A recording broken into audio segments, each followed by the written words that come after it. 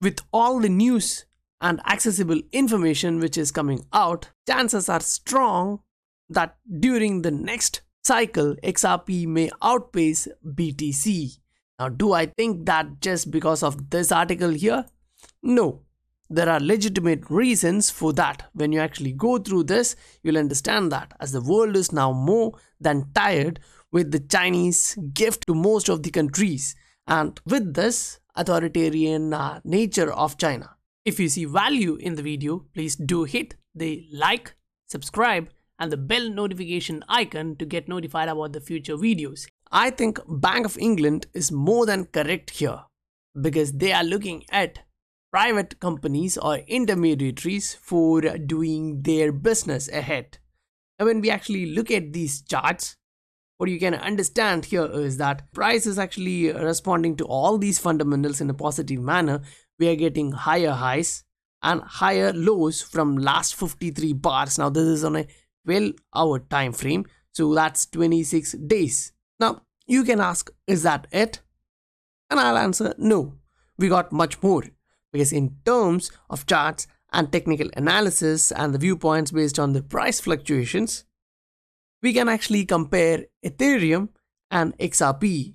And when we actually do that, we understand that XRP can dominate here as well, not only to when we look at XRP and BTC, but also when you compare it with Ether, we can see that XRP still has a lot of room to the upside to move to the upside.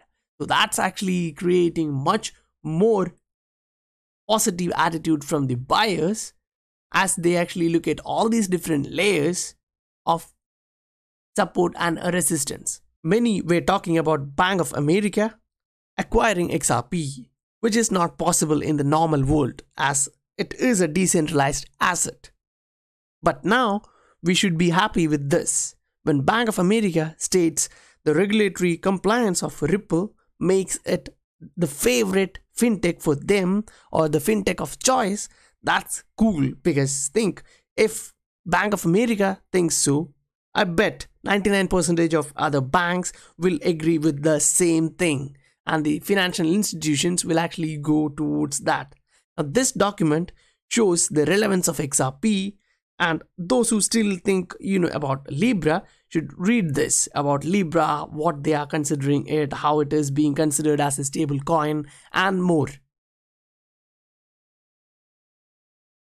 Now yes, Libra is still considered as innovation, and it's still there because there is a lot of innovations being happen.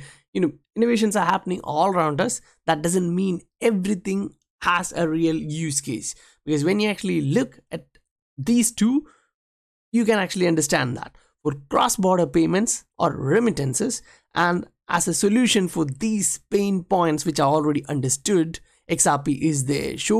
This actually shows you XRP and cryptocurrency as they are showing it here. Now this is not an old article. If you actually look at it, it's in 2020, late Jan. So that's not much old. So that's actually the relevance of this asset.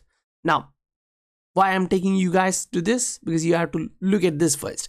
A deep recession is looming.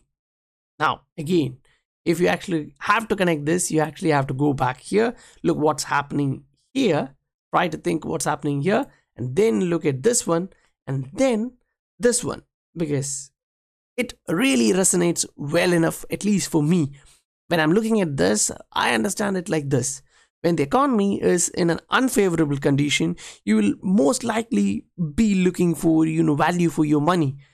So it's for sure that you'll definitely look forward to pay less in fees and get the cost or money to your loved ones as soon as possible. When you're an expat working outside, that will be your first priority when the economy is like this. Now, at the same time, this makes real sense. Say a real utility, and the utility is currently looking like it's on a launching pad with all of these happening concurrently. And when these are actually happening, what you have to understand is the price is not moving much, I agree, but the volume on different exchanges are skyrocketing. If you take XRP to Philippine peso, if you take it to Australian dollar, Mexican peso, this is happening. So when it goes live with euro and other corridors, that's gonna make the price go much higher. And many will actually definitely think about moving into a digital world. I agree, I completely agree with that. But moving into a digital world to reduce friction doesn't mean that they are actually moving close to China, or they are moving close to a financial system which is dominated by China. I don't think no one actually wants that in terms of different countries.